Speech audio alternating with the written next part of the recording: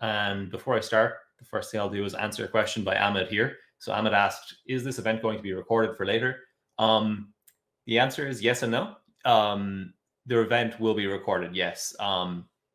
So one or two sections may be edited, so it may not be the exact same stream. The recording, it may be edited slightly, but yes, it will be recorded and you can watch the session again in the future. So if you're worried about dropping off early, you're fine. You can get a recording. Don't feel too worried about that.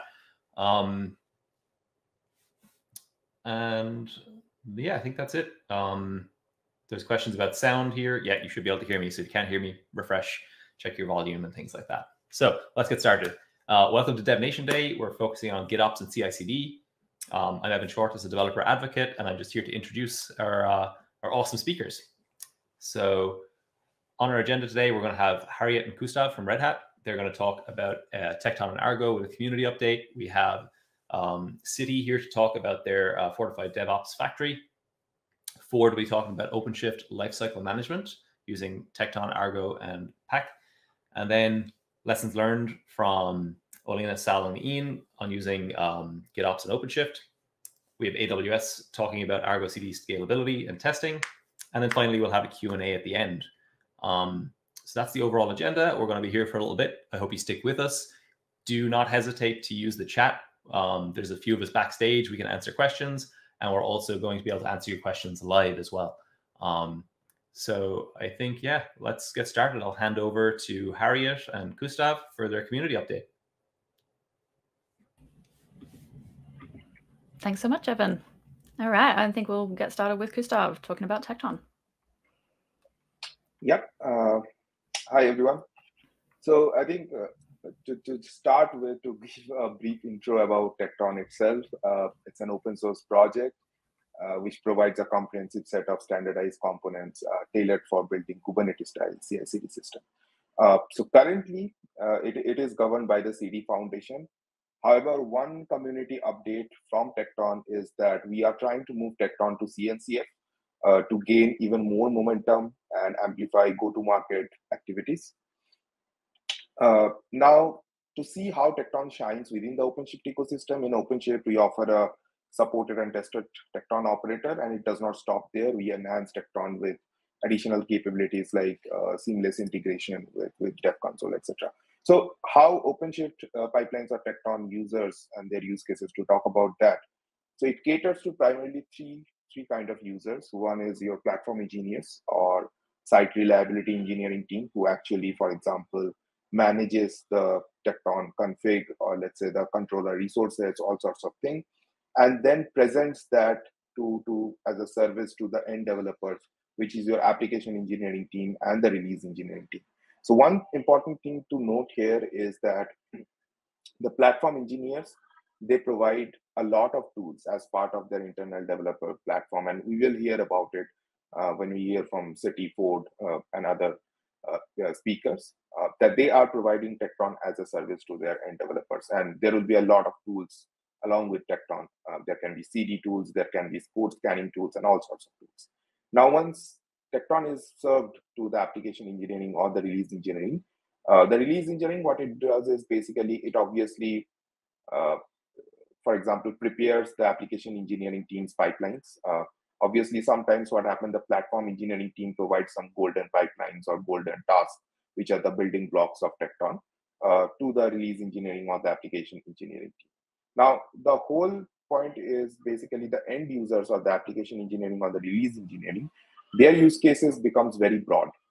And obviously, it includes CI. CI is obviously the topmost use case that we are seeing with Tekton. But apart from that, there is obviously batch processing. There is orchestration of different kind of automation tools or any kind of tools in that nature. For example, you will hear about, for example, from Ford itself, how they are using Tekton to orchestrate with Terraform.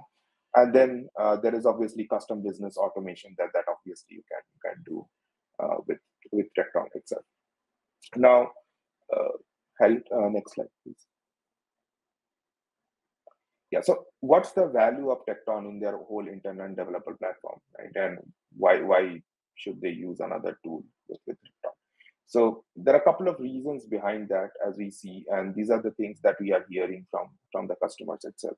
So one is obviously the hybrid model and cloud and vendor independence. You can take a Tekton YAML file and you can run it in any cluster in any cloud. So that's one of the biggest value proposition. Other thing is that when I'll talk about the Tekton core model, you will understand that Tekton is a very flexible in terms of integrating with other tools because it is a very much Kubernetes native in nature. Fundamentally, all your building blocks, that task, those are pods itself, and there you are writing, for example, how the task will behave. Because of that, it has a tremendous flexibility to integrate with any tools of their choice. Now, because the internal developer platform that the platform engineering team provides, there are a lot of tools that the developers prefer. So that's why you need probably some sort of tool in CI which integrate with other tools much better. The other thing is obviously to adopt advanced use cases, and you will see that when our customers speak about it. Finally, obviously, because the Tekton itself is Kubernetes in nature, all the tasks, etc., those runs as pods. You have your Tekton Kubernetes controller, which can scale pretty much well. So scalability and modularity is another value that the customers see to include Tekton in their internal development platform. And finally, with Kubernetes RBAC itself, you will see that it is very easy to include security in Tekton. And finally, Tekton has certain components specifically tailored for keeping the whole DevSecOps narrative in place. One is obviously all sorts of scanning tools, all sorts of tools inside the Tekton hub itself. And the other thing is Tekton chains, which I'll talk in a later. Next slide. Yeah, so fundamentally, if you see the Tekton core model, right? So what happens in Tekton, it's very simple to understand. So basically, you have your source code management system. You have something in GitHub, GitLab, or Bitbucket, or anywhere. It can be some custom event as well. So there is a component called Tekton Event Listener, which actually listens to those events. And then it can do additional events with filtering on those and then pass it to the Tekton triggers. Now, Tekton triggers will parse those payloads from the event and then pass it as a parameter to the pipeline itself. Now, the whole pipeline itself is obviously will be a building blocks of, as I mentioned before, tasks. And that task can run parallelly, sequentially. You can define all sorts of conditional things on the task. And inside task, there will be obviously steps. Now, because each task itself run as a pod, right? There you can, this is the flexibility that I was talking about. For example, if you want to run a different image for each task, you can do it. If you want to mount some volume or workspaces in any task as a true Kubernetes way, that you can do it. And obviously there are, for example, as an input to the task, there are parameters, and then you consume the parameters, and then from a task itself, you emit some results, and those results can be taken by another task as a parameter itself. So that's the whole Tekton core model. There is event listener, there is trigger, and then there is pipeline. In the obviously the reusability part of Tekton itself, the task can be reusable in nature. So there is Tekton Hub, which is basically a collection of all the tasks. Harriet, next slide. Yeah. So ultimately, if you see where Tekton is right now, so the customization, it is in the second quadrant, which means that the customization scope with Tekton is pretty high, right? But there is also, for example, the integration effort to make it work with, obviously it can integrate with everything, but the effort that has to make it to integrate, so that's why Tekton, the effort is a little bit higher. So the direction of the whole Tekton community itself is to make it go to the first quadrant, where it will increase the customization scope, and then obviously it will make the integration effort much lower. And that's where the whole community itself is moving, and that's where also Red Hat is also moving with Tekton. Now, what I'll do is that I'll talk about some of the new things that Tekton has, as for example, introduced, and some of the basically some of the new things that is coming on that. So one is Tekton Resolver. So I talked about something around, for example, platform engineering teams providing some sort of golden pipeline or golden task to the internal, so the end users, right? that's why the Tecton resolver comes into picture, so that it makes the reusability aspect much more better. So for example, if there is a golden pipeline or a golden task or etc., that the platform engineers make it available to the end users, and that can be via anything. That can be, for example, those tasks or those pipelines can be inside a Git repo. If they want, they can place it inside some sort of namespace in a cluster, or let's say if they want to go beyond and want to have that as OCI images as Tecton bundles, or maybe as a task or pipeline in Tecton Hub or Artifact Hub. The resolver itself, it will fetch those tasks and in the user pipeline run, and it will resolve that, and it will make easier for the usability part. So this is something that Tecton recently launched, and some upcoming enhancements that we are seeing on Tecton resolvers is obviously multi-auth support, etc. But one important thing I would like to highlight is the caching support in the resolver. That is something the community is working towards. The next part, which I want to talk about, which is pipeline as code. Again, this is an upstream project which is built on top of Tecton, and it is available as part of OpenShift pipelines. Now, pipeline as code, this has been recently introduced, and we are seeing a lot of customer adoption here. The beauty of it is that while I explain the Tecton core model itself, so there is event listener, there is trigger, right, and then there's pipeline run. But setting up all of that, there can be a little bit of pain. And that's where I told that the Tecton is moving towards, for example, making the integration effort a little bit lower. The pipeline as code, what it does is that it provides an out-of-the-box solution to integrate with, for example, your SCM providers, can be with Git, Bitbucket, or anything. For GitHub, it is with GitHub applications. For other GitLab or Bitbucket, it can be via the webhook. So once you set up the GitHub app with a particular repo, and your pipeline as a code controller starts up, it's very easy. So for example, in your pipeline, you don't have to write all those trigger templates. You don't have to write all those event listeners. Inside the pipeline as code, inside the pipeline run YAML itself, as an annotation, you can add, so for example, at which event you want to trigger a particular pipeline. Will it be a pull request or a merge request? Or for example, let's say if you want to do some advanced CL-based kind of filtering on those events, that also you can do. Furthermore, as an annotation itself in the pipeline run YAML, you can add concurrency. So let's say you can define that how many concurrent pipeline runs you want to run for that particular GitHub or GitLab repository. And also how many pipeline runs you want to keep inside the cluster once, let's say, the PR is complete or something like that. And then ultimately, after the annotations, it will be the same kind of pipeline run YAMLs. One of the couple of enhancements, obviously, as we see it growing adoption, is around the pack interceptor. What it essentially means is that right now you see that whole pipeline as code, it stays inside a Git repo.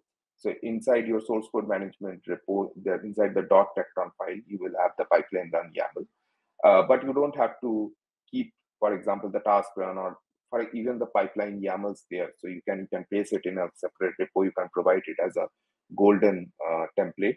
And what Path Interceptor does is it not only resolves those pipeline runs, it can also do some additional operations. For example, you want your CI pipeline or any pipeline to happen, and then after that, there should be some kind of scanning task or some kind of change task that happens. So you can include that in the pipeline as code interceptor. Apart from that, there can be obviously other enhancements that the community itself is planning, including multiple GitHub app support, etc. Two important things that I want to highlight here. One is, as I mentioned before, pipeline as code itself supports some sort of concurrency via the annotations. There will be much more advanced concurrency control that the community is planning. And the other thing is that you will hear that many of our customers, they use multiple clusters with Tecton. So we want to have some sort of multi-cluster load balancing with pipeline as code. The next item is around Tecton results. And those who know Tecton is basically, they know that observability itself is a big pain point in Tecton itself. No, what I mean by that is that, for example, to access the logs, etc., your pipeline run CR, etc., those needs to be there inside the cluster. That itself is not viable or not. In fact, that is not scalable in nature at all. So that's why Tecton results comes into the picture. So what Tecton results essentially does is that it's a separate component of Tecton which you can deploy, and then it watches the pipeline controller. It looks at whether a pipeline run is complete or not. If a pipeline run is complete, then you can configure the Tecton result to send the logs, the event logs, to a separate place, to a logging infrastructure that you might have. For example, right now, Tecton results support GCS S3, so sending the logs there. And then obviously there is a Postgres DB that comes with Tecton results, and obviously you can bring your own external Postgres DB as well. You can query from that Postgres DB all your logs, all your pipeline run records and everything. So this is one important aspect that we believe that will solve a lot of problem with Tecton observability itself. A couple of enhancements on the Tecton results will be a much better per namespace logging infrastructure. We know that customers do provide namespace as a service to their end developers. There will be some sort of enhancements on the log retention policies, etc. And finally, from OpenShift itself, we will integrate Tecton results with our console itself, so that even the older pipeline run logs, everything, you can view it in a nice dashboard, and there will be some sort of metrics view on top of that. Next. And I'll quickly cover this is obviously there is Tecton chains. It has been there in the community, but gradually we are seeing a lot of adoption in Tecton chains. And this is where another benefit of Tecton comes into the picture. So it is the supply chain security manager for Tecton. What it essentially does is that it can create your signed provenance for your Tecton builds. Not only that, so it observes, for example, all your task run executions or pipeline run executions.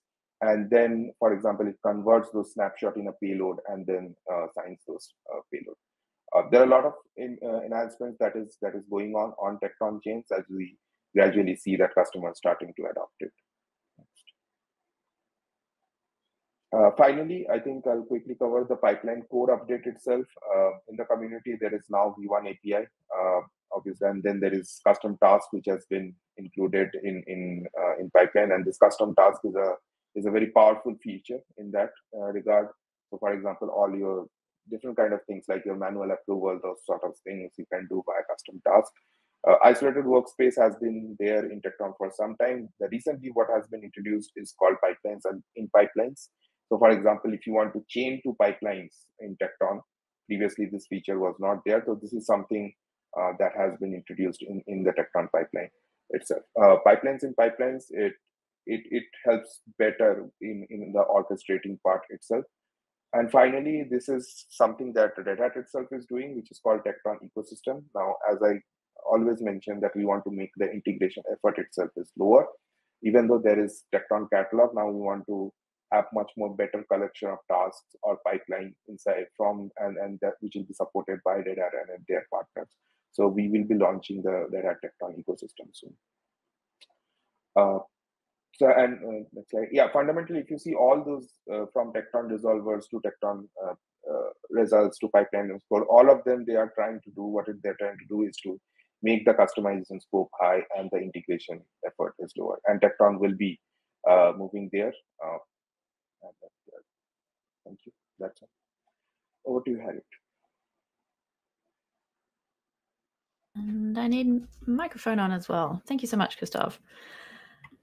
All right, so at Red Hat, we focus on Argo CD as our GitOps engine and our recommended application and configuration deployment tool. But I'm guessing not all of you here today are that familiar with GitOps. So if this is the first that you're hearing of it, GitOps has come out of DevOps. It's a kind of an evolution there. It takes the DevOps lifecycle and it ties it into Git, and it adds in continuous reconciliation. So it's mostly focused on the continuous deployment and delivery part of the DevOps lifecycle, but GitOps also brings in elements of continuous monitoring and infrastructure as code, as well as the cultural aspects of collaboration and communication. So there are these 4 core GitOps principles, and these were defined by the GitOps Working Group in 2021. So the first one is that your system is described declaratively. It means you've written down somewhere, usually in YAML, what your system should look like, be that an application with access control or how a cluster should be configured. Next, we want this desired state to be versioned and immutable. We need our YAML files to be stored centrally and accessibly, and that will create a single source of truth for our system. So this usually comes about by using Git, but any system that complies with this principle can be used. Next up, we want any changes that we approve to then be applied automatically. So usually that approval process is through a pull request to your config repo. And then once that merges, we want those changes to be rolled out automatically. So not only does it pull from Git, but it polls at regular intervals to check for changes, which leads us into the last one, which I feel is the real key part of GitOps. So you've got a controller that monitors your repo, and it polls for changes, detects drift between your desired state and the actual state of your system, and it can act on that drift. So that might be notifying you of the discrepancy, or it could be automatically bringing it back into sync. So there are a lot of reasons why an organization or a team might look into GitOps for a new approach. Some of the challenges that we hear frequently from our customers are changes to your config is making it hard for your QE teams and developers to do their jobs. Perhaps you're spending a heap of engineering time on deployment. Maybe you need a way to create an audit trail for your configuration. Though even in less strictly regulated environments, change management by itself can be difficult. Maybe you're currently managing config by hand on each cluster. Maybe the history of why things are done the way that they are is stored only in the heads of your long-term staff. And then when you go and try to implement automation, it's hard to do that without a supporting framework. So many of our OpenShift customers have faced these challenges and have found GitOps to be a good way to address them. So if you're new to GitOps on OpenShift, we have an operator available that will set you up for success. So that's the OpenShift GitOps operator, and that's available on Operator Hub, and it's managed by OLM. So when you install it, the operator will set you up with an instance of Argo CD with cluster-wide permissions, and then you can go and install as many more instances as you need, wherever you need them. So what's coming next? So obviously our upstream is Argo CD, and that comes into OpenShift GitOps shortly afterwards. So there's a lot on the horizon that is very exciting, and I've just picked out a couple of highlights. So the 2.9 release is coming very soon and has a lot of awesome features. We'll be getting support for rollbacks and history in multi-source applications. The Azure DevOps webhooks will be part of the Git generator. A new feature that allows you to, instead of having to set up manual resource exclusions, when you have insufficient RBAC permissions for something, it will set that up automatically for you. We're also getting self-signed TLS certificates for the GitLab provider, and a heap more things. Helm lookups. So this is a really popular request from all of our customers and the community, but it is a really tricky one, as how Helm works with Argo CD is really baked into the design. It is early days yet, but there is a very exciting POC in process from one of the CodeFresh founders, Dan.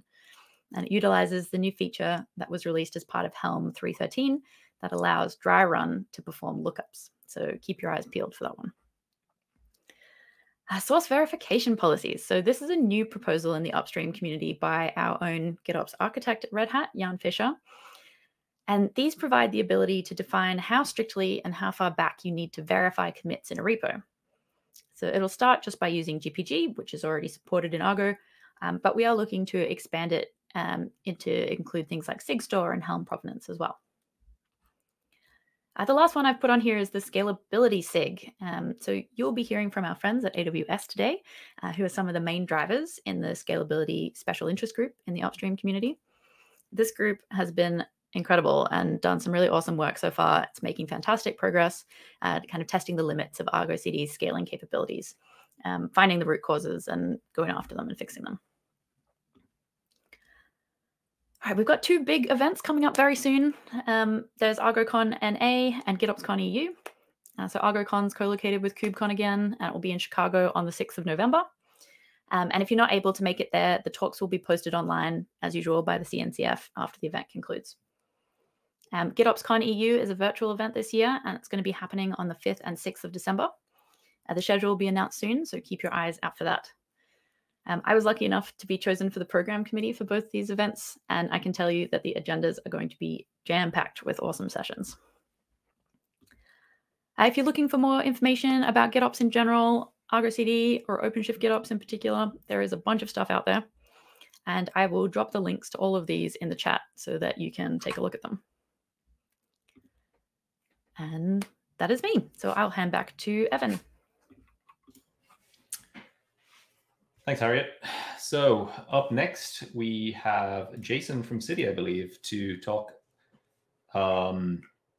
excuse me, to talk about their Fortified DevOps Factory. So I think it's time to introduce Jason. Okay. All right. Thank you very much. Hey, can you hear me okay? Am I on? Yes, you are indeed. I am indeed. Brilliant. Okay, good. Yeah, apologies, everybody. This is the first time using this platform. There seems to be a little bit of a lag on my camera at times. So if I seem to be saying one thing but looking like I'm saying something else, then well, you know, I might drop the background if that happens. But let's see how we go. So my name is Jason Morris. I am the head of DevOps enablement at City for our, what we call our institutional clients group. Yeah, I'm a developer by trade. I've was doing development for sort of 25 years. I primarily working in the electronic trading space, so a lot of high frequency stuff in the City trading space, but more recently have sort of gravitated towards DevOps. I mean, I've been doing this role now for about 5.5 years, and I found that I was maybe more attracted to the process of delivering software and how we do that and at high quality and high frequency, maybe more than I was about actually just delivering the specific business logic that I was. And so that's what I do now. I was going to be joined today by my colleague Sigal Duek. She's my sort of core engineering lead. Unfortunately, Sigal is based out in Tel Aviv, out in Israel. I'm sure you'll understand that logistically that's been difficult to do. So you're stuck with me, and I am going to be flying solo for the next sort of 15-20 minutes. Right, now I am supposed to be sharing some slides. I apologize. Let me just put those up for Harriet. Brilliant. Here we go. All right. Yes, so that's me and Sigal. So let's get started. City, I hope, is a very well-recognized name, maybe more so in certain parts of the world than others. But it is a truly global bank. Those of you who do know it, probably very familiar with Citibank. Certainly, if you're in the US, we have a very, very big presence there. A lot of people just use that for their day-to-day banking.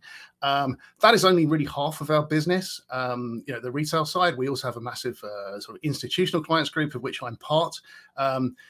We are the bankers to governments, to multinational corporations, pension funds, hedge funds, all the very big players, and in some ways I guess that's where we like to think the real money is.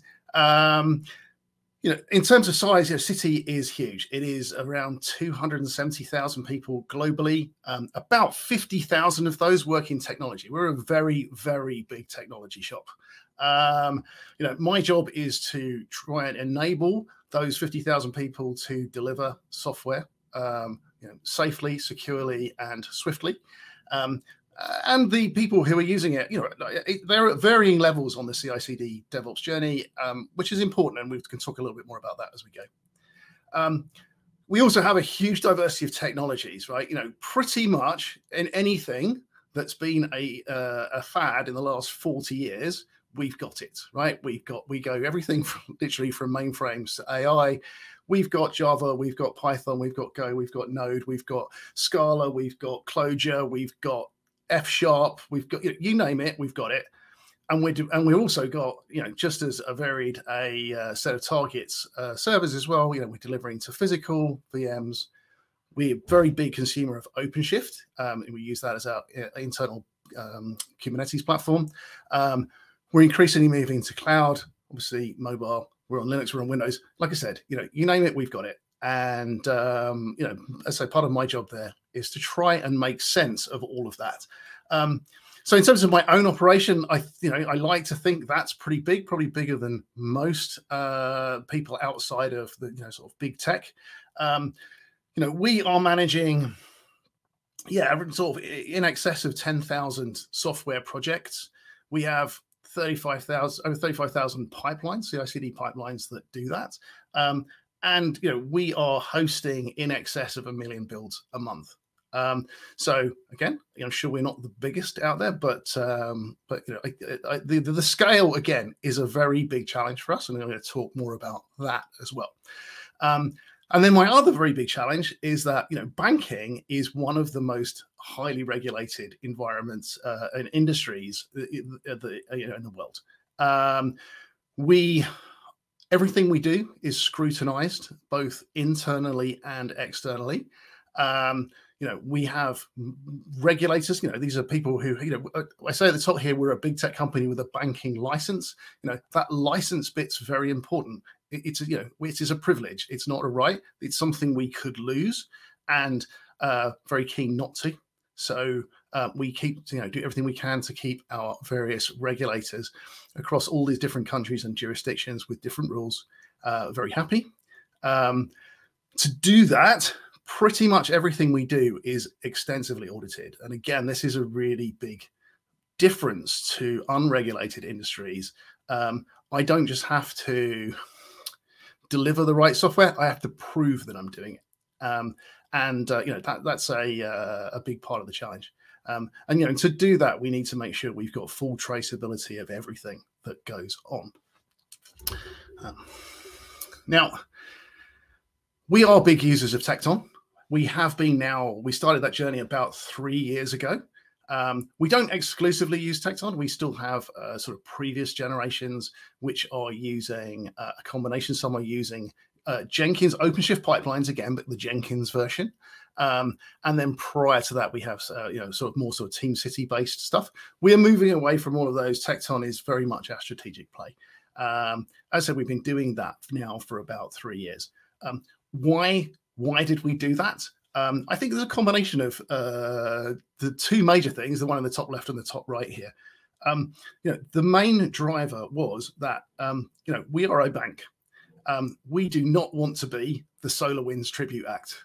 Right? The worst thing that could conceivably happen to us would be to be in the press with a major supply chain compromise. Right?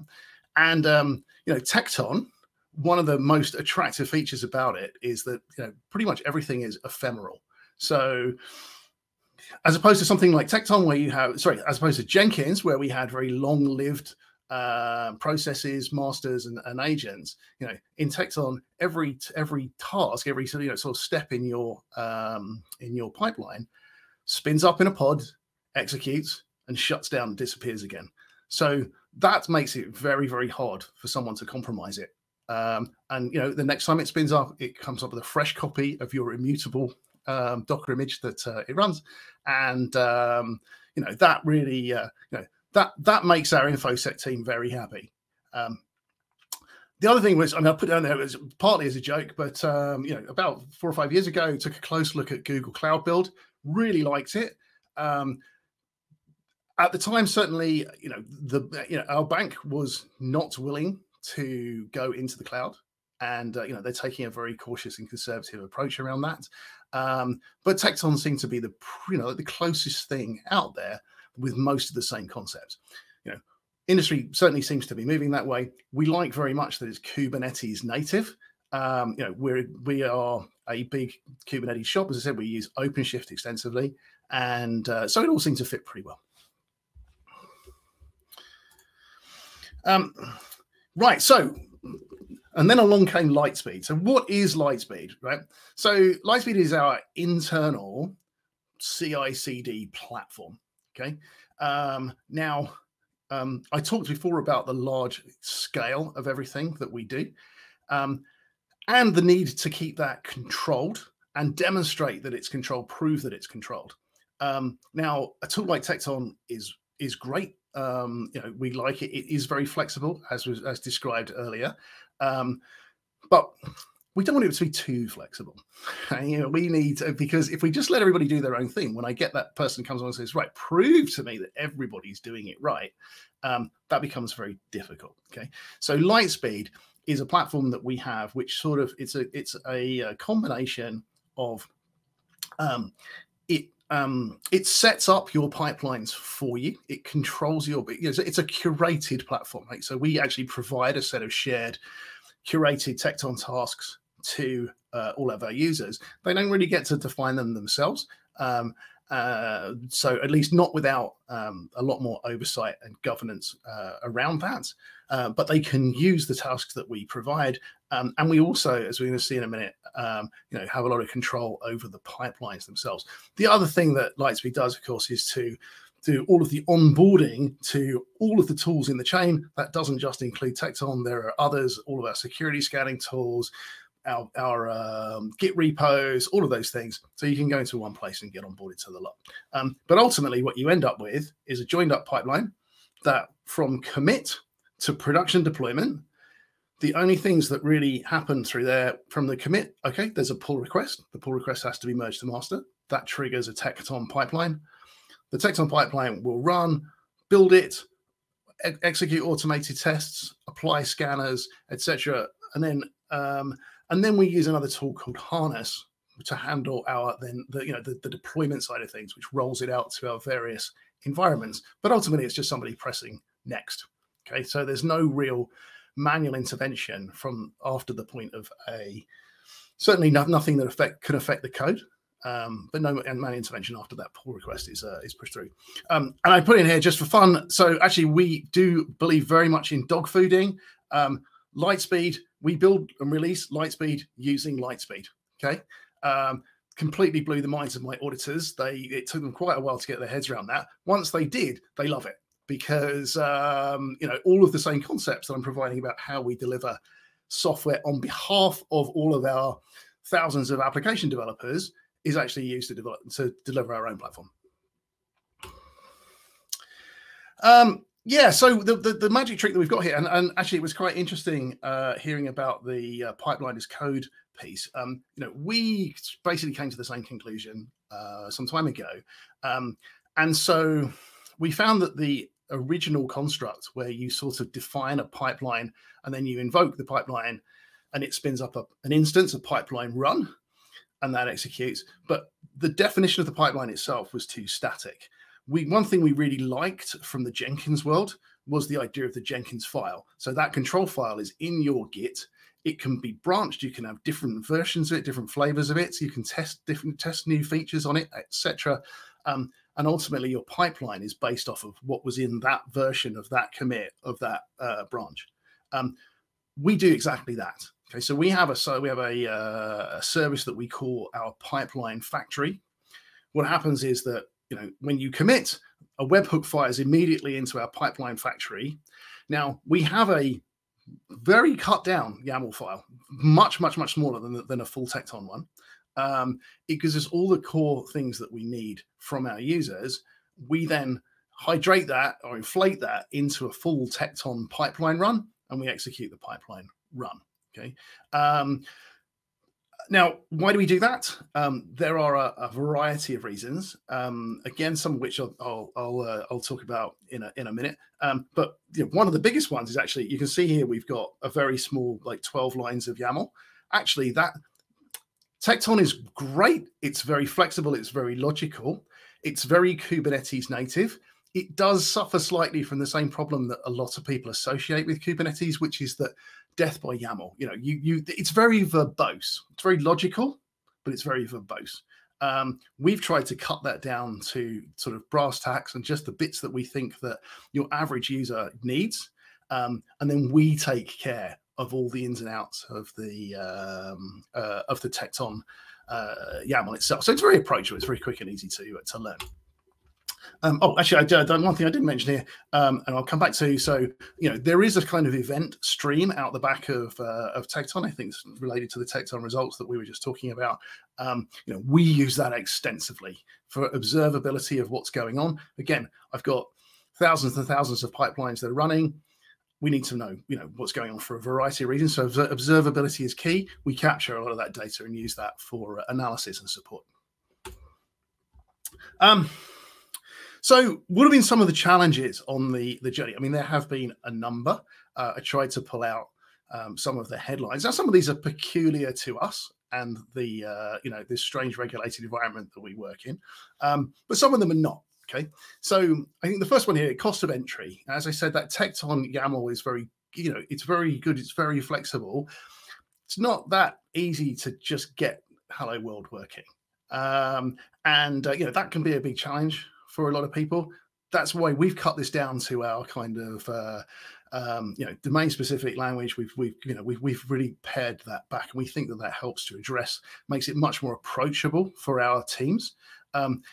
It also gives me much more control over what ends up in that final Tekton pipeline, and that's really important when it comes back to proving that everybody's following the same patterns, everyone's doing the same things.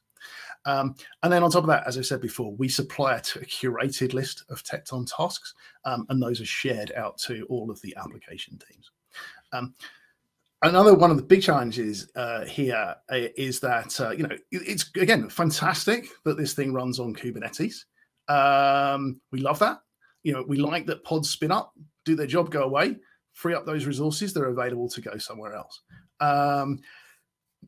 And one of the great strengths and one of the big attractions was the fact that we can even size the workloads for every task in a pipeline, not just a whole pipeline, but every individual task. So something like compilation, which is more CPU intensive, gets more CPU than something which is just saving something in a database.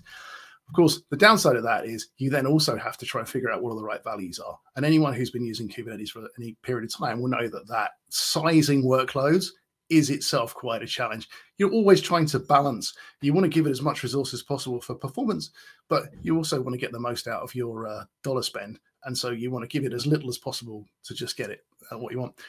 And again, at the heart of this, observation. Observability is totally key.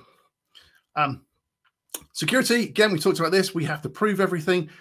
Again, I like a lot of the things that both the OpenShift and Tekton give us out of the box. They give us the ephemeral builds. We can have dedicated namespaces with limited entitlements to get to them. We can control the resource usage. And again, we have this Tekton event stream off the back of it, which is really great for an audit trail. We've gone through extensive modeling with CISO is the City Info Security Office, so that's our InfoSec teams. We've worked hand in hand with them, and actually as part of that, we are introducing Tekton chains, which Gustav was just talking about a few moments ago.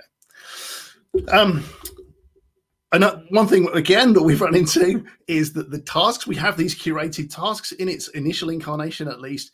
Those tasks have to be replicated to every one of the namespaces. Just that job is actually quite challenging. I'm very interested in the resolvers that we were just talking about. I think that's going to help us a lot because we can centralize those and they can all just reference rather than have copies. One thing we have also observed here is the because these tasks are very short-lived. They come, they spin up, the spin-up time we've noticed is longer than we want it to be. We're seeing 15, 20, 30-second delays sometimes at the start. And I think part of that might be down to our unique environment. Whereby you don't notice an extra 15 seconds spinning up a microservice, you do when every step in your pipeline does that. So this is something that we're working through. Red Hat have been very supportive. We're getting through that. But I'm just mentioning it because I think this is something which is worth knowing about. And then lastly, again, one of the things that we're very hot on is disaster recovery, continuity of business. I think Tekton in its current state, really, everything is sort of very cluster centric. We need the ability to move workloads between clusters very quickly and easily. In an ideal world, I could just load balance across different clusters. There's still a bit of state that's in there. And again, that's something I'm sure that we will work through as the product evolves. So to summarize our experience, again, it's been 3 years. There's been highs, lows, and everything in between. Just I guess a few key points we picked up. We love the ephemeral builds, right? We love them from a security perspective. We love them from a capacity management perspective, as long as you get that right and you can work out how to size those things and get them right. For our use case, because of the sheer scale of it, to keep things consistent and concise, we have, so we've gone with this custom DSL. Your mileage may vary. Your developers may hate that. Mine don't all love it, trust me, but it's a necessary evil. If there's one theme through all of it, as is the case with any kind of distributed application, microservices, Kubernetes-based stuff, just observability is absolutely everything, right? So if you're going to do this journey, then I can only recommend that you invest early invest heavily in observability and invest early, because you will reap the benefits of that for a long time as you go. And that is the end of my presentation. Harry, I will hand back to you, and hopefully I'll get a chance to chat to a few people later. Thanks, Jason. Okay, I don't know if Harry is going to jump in, but I'm just going to mention two things. So the first thing is, you may have seen Gerald in the chat. So Gerald is a Red Hatter. He's been answering questions that you've had. So do not be shy. Feel free to ask questions, and some of us will answer them. Gerald is prolific, so he will probably be the one answering most of them. And then the next thing I want to talk about is that we have Ford coming up. So we have Arthur from Ford to talk about OpenShift lifecycle management using Argo CD, Tecton, and PAC. I'm sure he'll clarify what PAC is. Maybe it's policy as code. So yeah, Arthur, let's get you in here, and we're looking forward to seeing your presentation.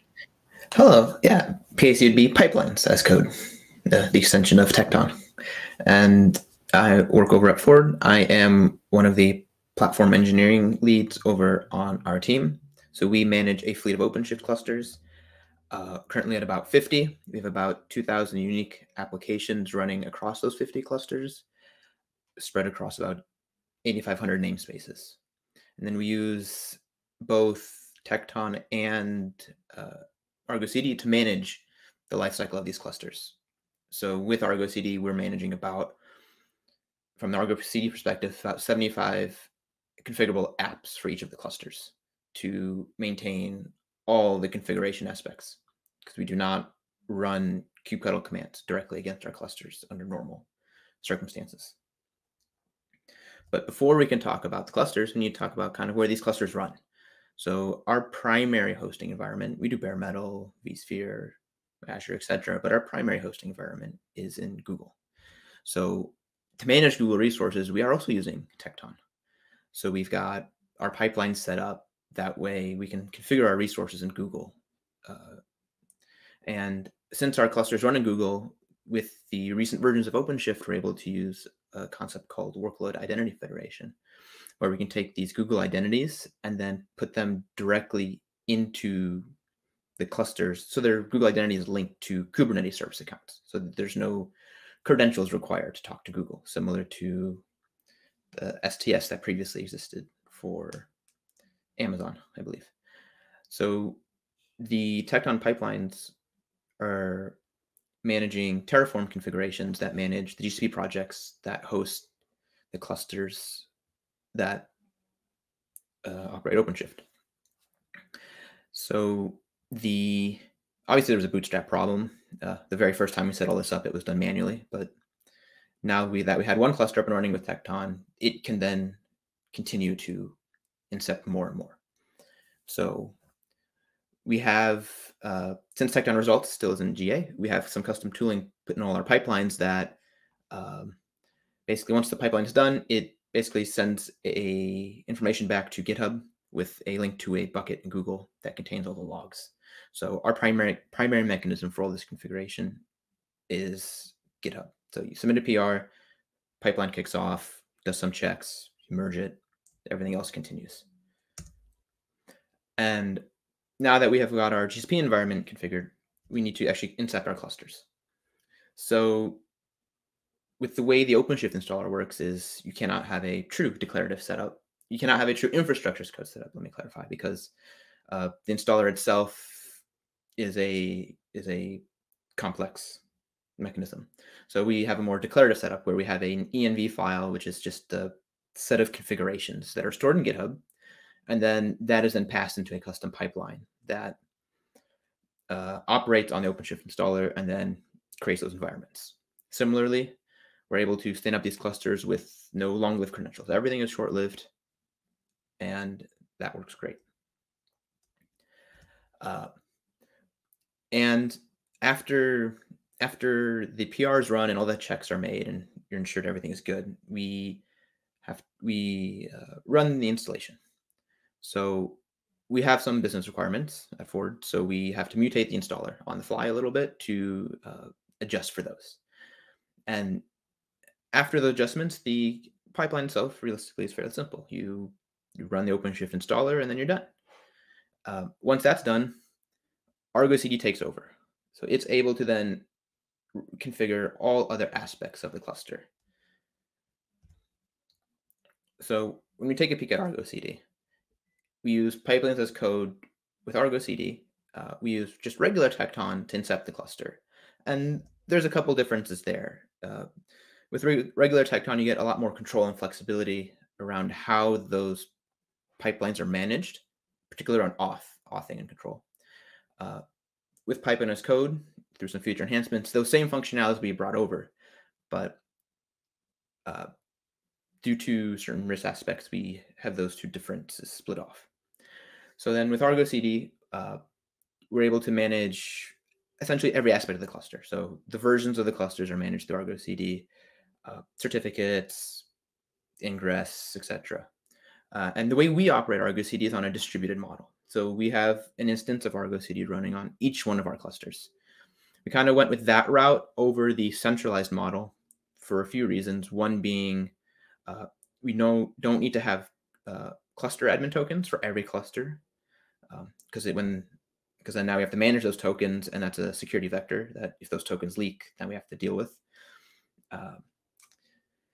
So with running distributed Argo CD, we're able to not have to worry about the managing of those secrets and having that attack vector.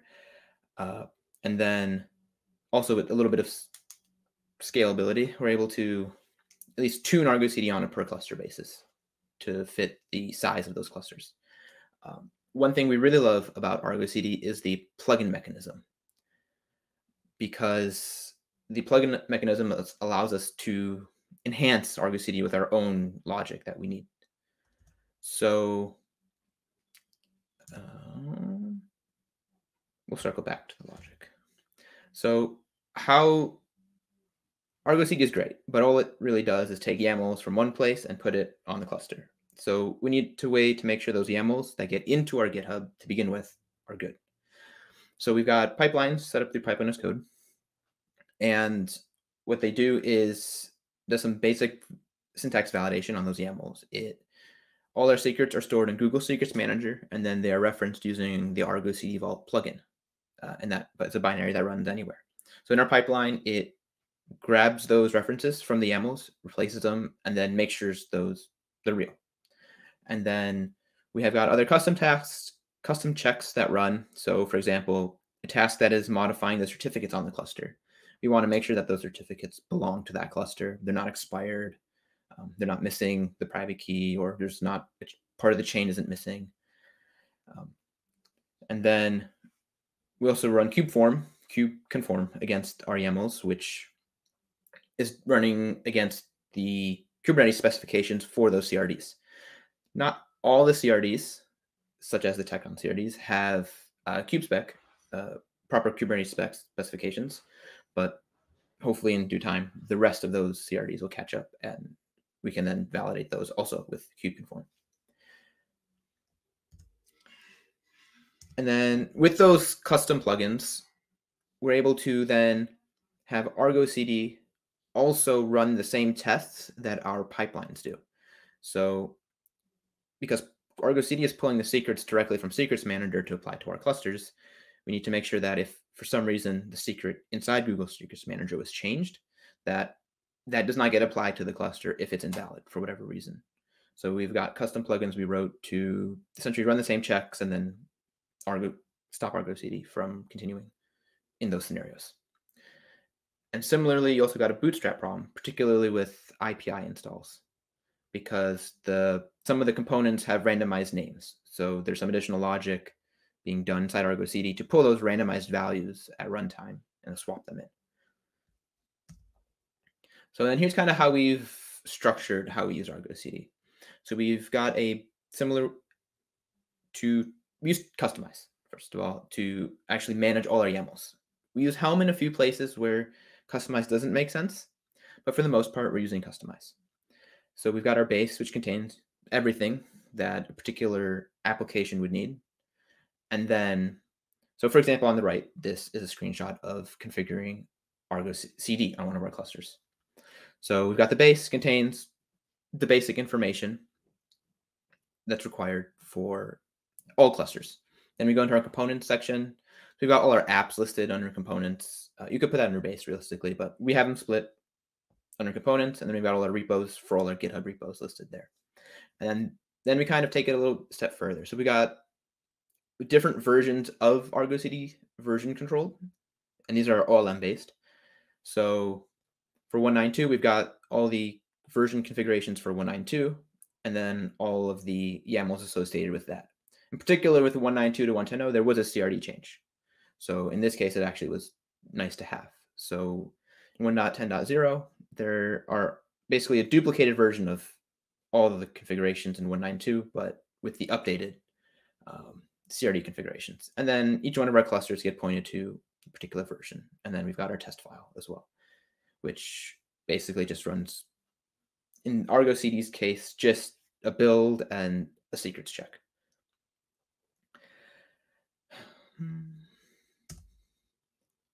So we talked about the bootstrap problem. The issue is some of the overlays require fields that do not exist before the cluster is built.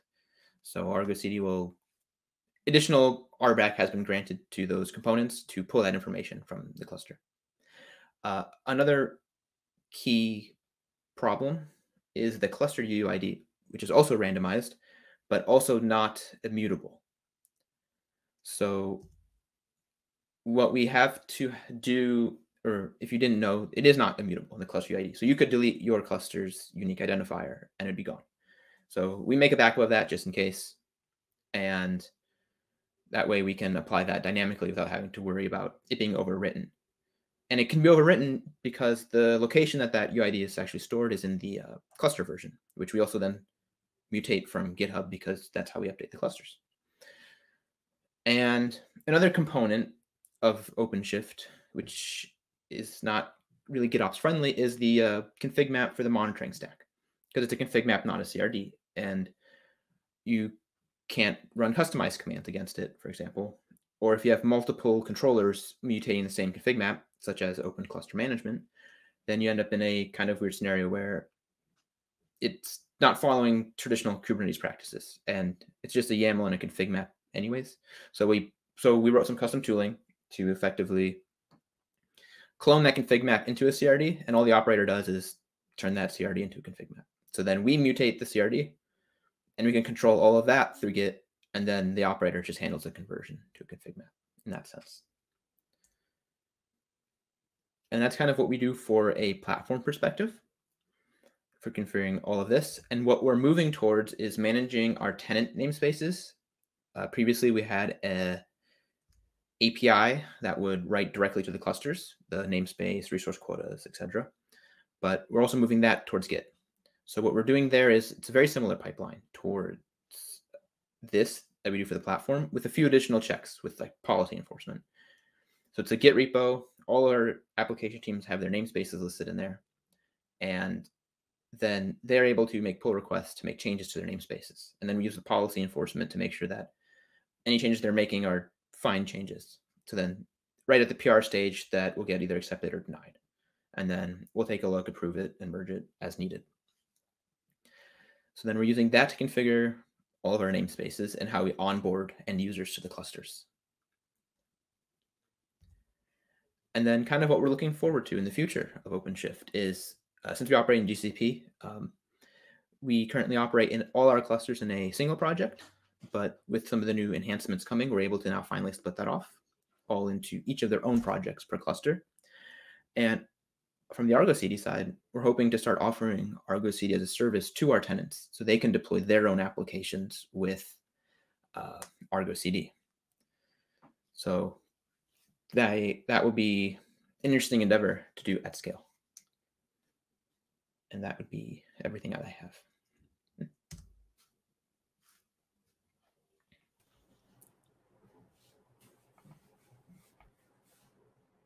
All right. Thanks, Arthur. That's pretty good. There's tons of questions in the chat. I was just monitoring. Some of them are going towards Jason, but I'm guessing they're going to come in for you too in a moment. It's just, it's been pretty busy. So that's great. I think people are getting a lot of value out of this, and thanks for your presentation. Carlos, Andrew, welcome. And we're looking forward to hearing about your testing in the upstream with Argo CD. Let's see. Can you hear us well? Hello. Loud and clear, loud and clear. Sounds great. Okay, we both. Okay. Hi, everyone. Let's get started. So we are here from AWS. My name is Carlos Santana. I'm a Senior Specialist Solutions Architect with Kubernetes, anything Kubernetes on AWS. Go ahead, Andrew. Yeah, my name's Andrew Lee. I'm a Senior Prototyping Architect with AWS and Strategics. Yeah. And we're here to present about Argo CD scalability testing in the upstream. So I'm going to advance. And here's our agenda. So our agenda is, what is Argo CD? I think everyone knows what Argo CD is, but why should we care? And then we have motivations and goals for the scalability SIG that we started or co-started. And then our approach to scalability testing, what we learned from the scalability testing, and then conclusions and future activities. So now I'll throw it over to Carlos.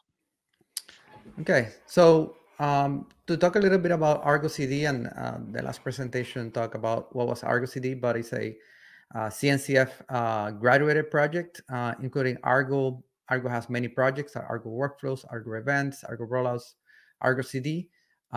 Today we're focusing more on Argo CD, and one of the reasons that me and Andrew and others in AWS have joined the open source community in Argo CD is because we're working with a lot of end users that are leveraging Argo CD and encountering either issues or lack of documentation, or have a lot of questions about how to find best practices to use Argo CD. And some of the end users that we have worked with are large organizations that are currently adopting Argo CD for various reasons, from using it for the native way of doing Argo CD RBAC with multi-cluster environments where they have one management cluster and have that different spoke clusters in Kubernetes, to the ability to have that GUI. I think everybody is very familiar with the Argo CD UIs. They fall in love because as they get started in the Kubernetes config management, having a visual representation of what's deployed in the cluster is very appealing. So either for multiple reasons, large organizations are adopting Argo CD. So we wanted to get involved in the community to see how we can help those end users take advantage of Argo CD and build a community around it. Another aspect of it is Argo CD is becoming the multi-cluster, multi-tenant. You saw in the last presentation talking about teams and projects and namespaces. Is becoming a multi-cluster, multi-tenant solutions to build internal developer platforms, IDPs. And if you want to learn more about how Argo CD and Argo workflow is being used in IDPs, you can check a project called Canoe, CNOE.io. It's a recent effort by a group of these large organizations of end users coming together and selecting a set of technology of stacks to build IDPs. So Argo CD and Argo Workflow is one of those main components. Other ones are like Backstage and other CNCF projects. So they're coming together. So if you want to join that other community, you're welcome to. So that's why we are involved with Argo CD in terms of like, how do we push its boundary to cover use cases in the enterprise where like we're seeing more adoption and end users are asking for help in terms of resiliency, observability, security on using Argo CD properly with Kubernetes. Next slide. And talking about motivations and goals, I started asking in the Argo CD community. I was a heavy user of Argo CD. I was encountering myself problems of finding good documentation or good patterns or good examples on how to do scalability testing, because we wanted to see, observe, and do testing on these large environments, mostly that hub and spoke environment where you have a small number of Argo CD controllers managing a large set of applications.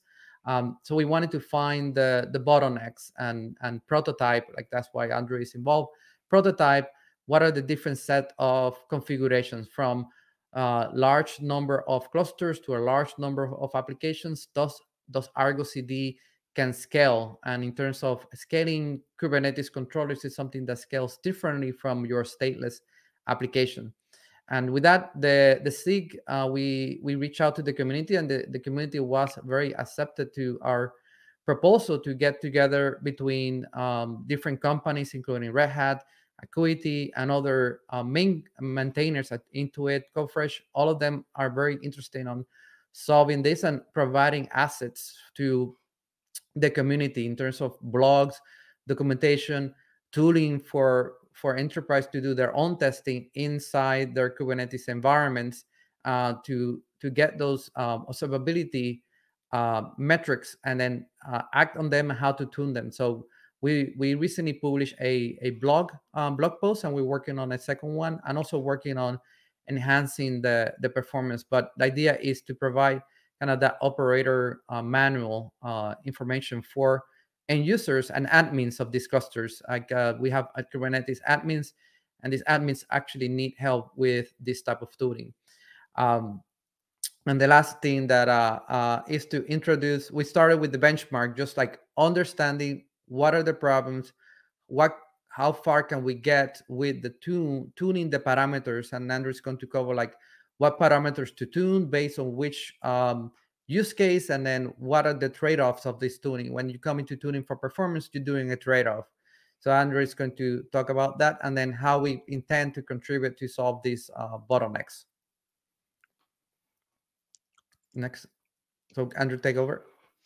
Yeah, so our approach to scalability testing is we stood up an environment where we had a monorepo Git repo.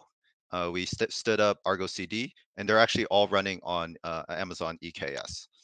So we developed a test environment with over 10,000 applications and 97 EKS clusters.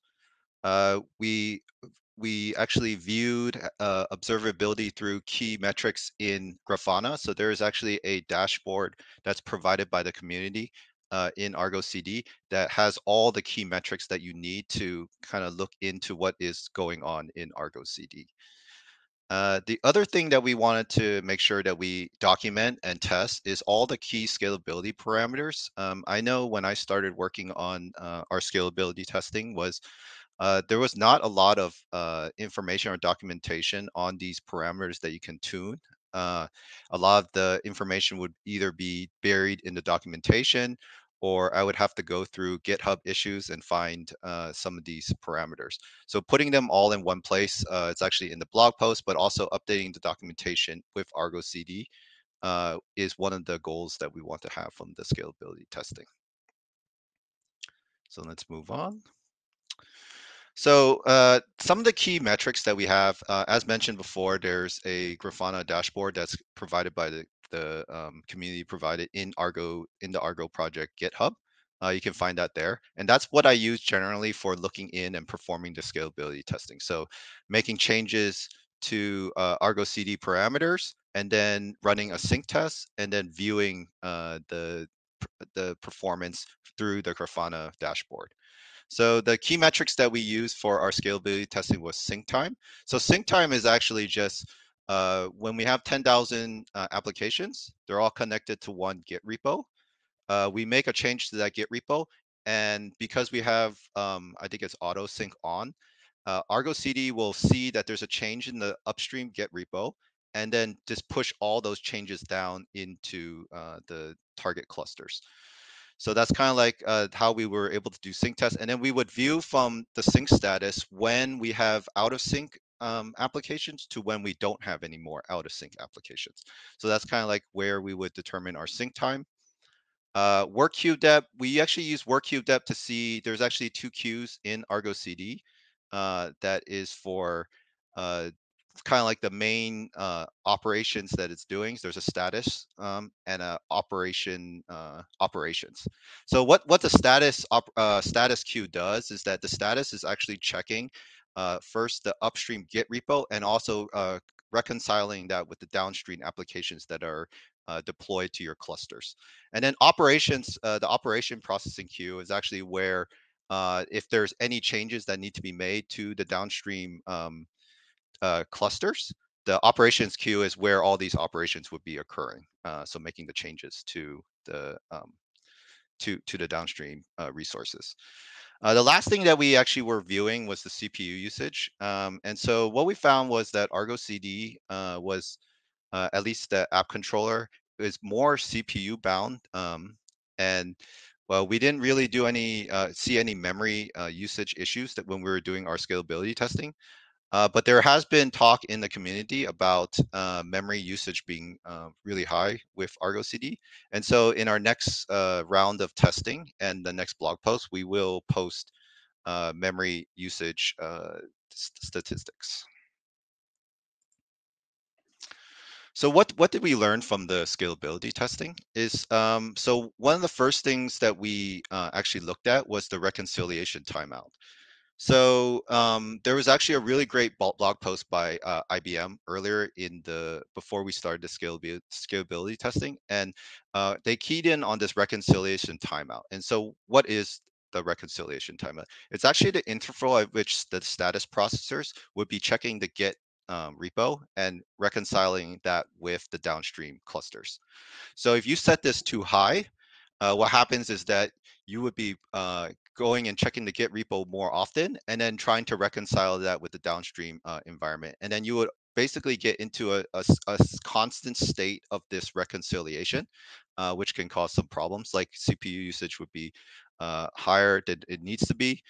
And what it does, how it affects the sync times, it doesn't affect the sync times because this is more on just basically on the reconciliation performance and what to watch for, which is what I mentioned before, which is it could cause overlapping status intervals. And what I mean by that is if we go back a slide, you would see the yellow graph here is actually the reconciliation queue.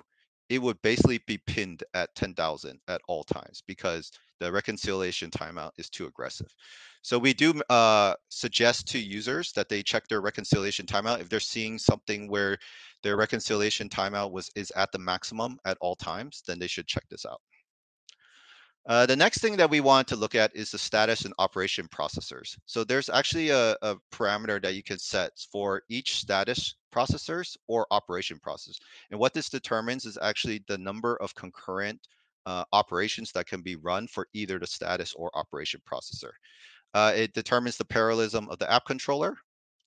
What we found was that it didn't have any effect on our sync times during scalability testing. And what we wanted to do was it probably requires further investigation. My hunch is that it had to do with the type of applications that we're using. We're actually just using applications that are very simple 2 kilobyte config maps. So in that way, it could be that we're never able to load up the app controller to cause making these settings actually make an effect on our sync time. So I think we need to look at this in part 2 of our scalability testing, and I will go over it there. And then QPS and client QPS. Now, what we found was that there's a client Go Kubernetes client that is making all these calls to both the Argo CD cluster itself and also to the downstream cluster. And it actually was what regulates how many Kubernetes API calls you can make.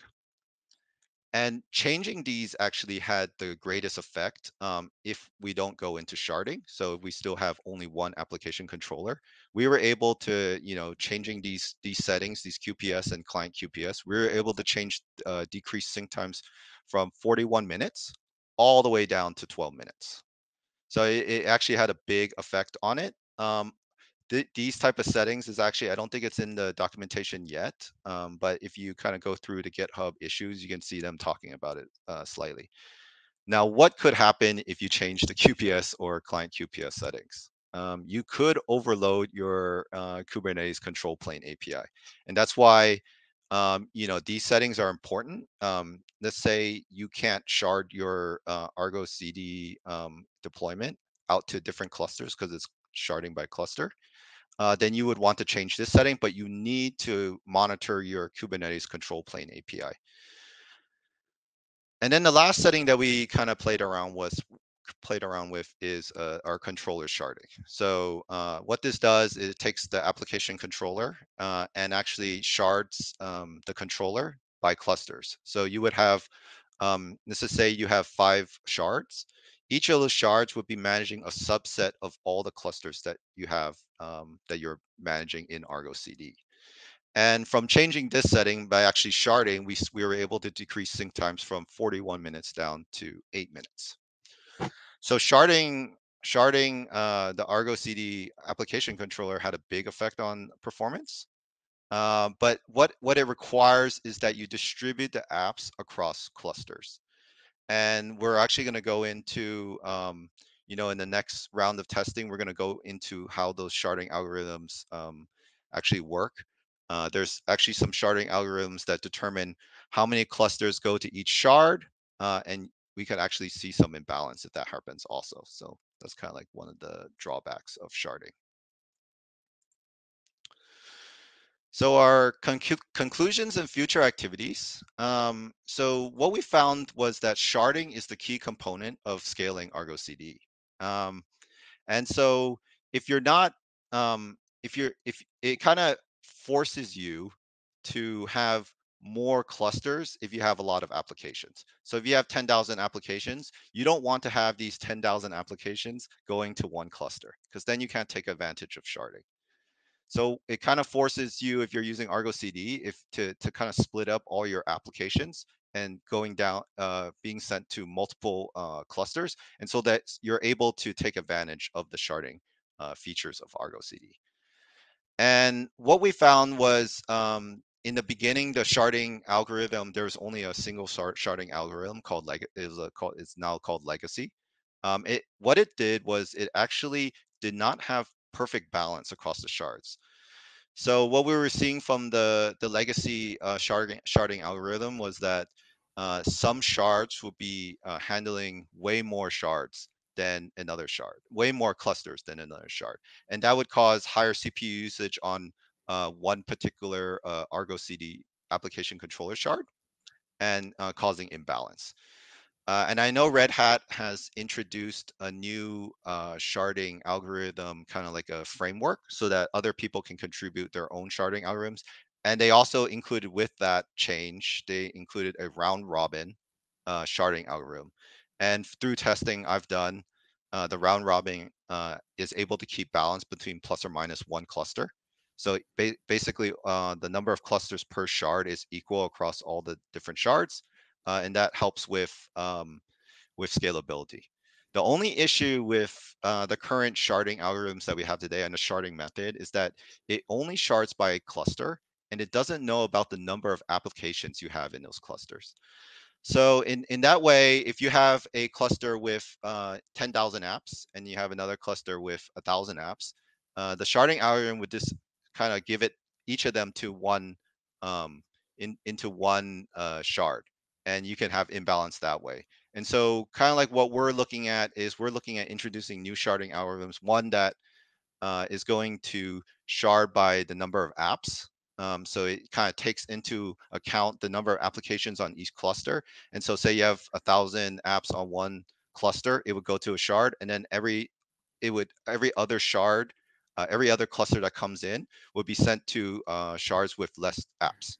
So that's kind of taking the apps into taking the apps into account when you're making these sharding decisions. The other thing that we want to do is work with Red Hat on exploring re-architecturing the app controller, because as currently the application controller has to be sharded by clusters. But if possible, if we're able to separate that from instead of sharding by clusters, but we actually shard by apps natively, then I think we can actually get around some of the issues that we're having with sharding and scalability. And then I'll turn that over to Carlos. Yeah. So thank you for your time, and this is the call to action to the community. Argo CD is like I said, it's a CNCF project. It's a open source project. So if you contribute to CNCF, you get the benefits of joining a large community of different practitioners. We have a SIG scalability interest group. It went through the proposal process of the Argo project. So we submitted the proposal between different entities, organizations, and it got accepted. We meet at the second and the fourth Wednesday of the month. There's an agenda doc that if you want to go back of what are the issues, what are the topics that we're discussing, you can access that. We have a CNCF Slack. There's multiple. I encourage you to join that's a typo there. It's Argo Scalability, but there's also Argo-CD and others Argo-CD Slack channels, and you can join them and ask questions. And also one of the things that I have gained from joining Slack is like learning what end users are doing. So for example, last week, somebody was asking help because she had 10 clusters, but it had 10,000 apps. So it was even like problems with scalability, and that's where you can find people to help you with your problem, and you can help others. There's the other links to the GitHub repo which have an example and a pull request on the benchmark tooling that Andrew developed from the CLI to easily take these benchmarks and run them in your Argo CD environments with Kubernetes. So I want to thank the Red Hat for opportunity to let the upstream team here to join and presenting our findings in benchmark. So if you want to join, go ahead and join in Slack or join our meetings. Yep. Thank you, Red Hat, and everyone. I think Fantastic. we have our host coming back. Okay, Harriet. Yes. Hello. Thank you so much. I will grab my other hosts as well. And if everyone could remember to unmute this time, that would be lovely. All right. Thank you so much to all of our presenters. This has been absolutely fantastic.